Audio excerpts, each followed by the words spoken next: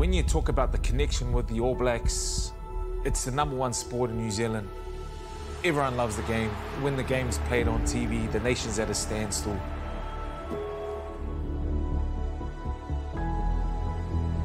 For me, when you talk what's special about the jersey, I don't really necessarily believe in that.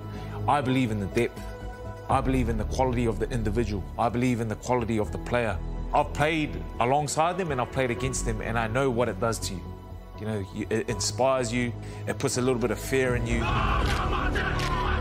They're built for the game of rugby.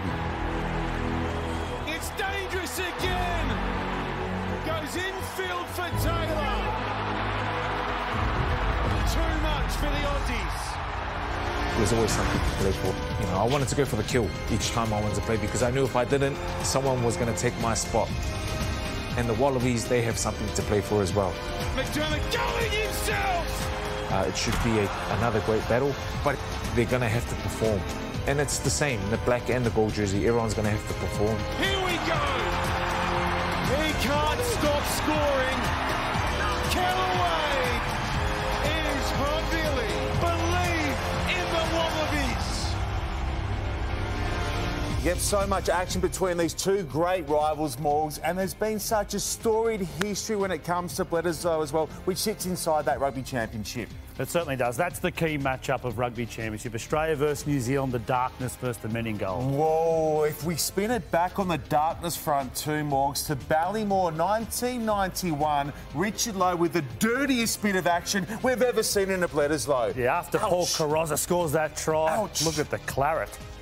All that does, that sparks the Aussies, and then 5 years later, Michael Bryle goes in big time on Frank Bunce. Yeah, and Frank Bunce just says, give it. I'll just get back in the shell and wait for it. Bryle, he tries to fire up his team. Not many backs coming in to help him there. No, so plenty of aggro, obviously, and obviously the other big thing around Bledisloe time is the haka as well. And we've seen some memorable and some not so much over the years. Back in '96, the Wallabies thought it better not to face the haka. They went back and did their pre-game warm-up on the 22 instead of aiming up to it. Neck minute. Suffice to say, it didn't work, Sean. Record score and the greats of the game, Marshall, Cullen, and that man, Jonah Lomu, had a try fest. It was an absolute disaster on the other side of that one, so record loss on that occasion. And what about memorable moments as far as tackles made? There's only one. There can only be one. George Gregan on Jeff Wilson. The last midweek test at the Sydney Football Stadium. Wilson's going to score. All Blacks to win. What happened there? That's the flash. George Gregan out of nowhere. That tackle is what it's known as. It will forever be known as that tackle. Gregan on Wilson. As you say, Morgs, the last time the Wallabies played the All Blacks midweek. We're going to be doing that again in September. Now, to some of the moments in time that have gone right down to the wire between these two sides. They don't get any better than this.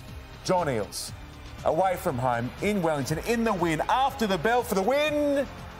Never any doubt. Hands raised. And that was to win the Bledisloe. He misses, they lose.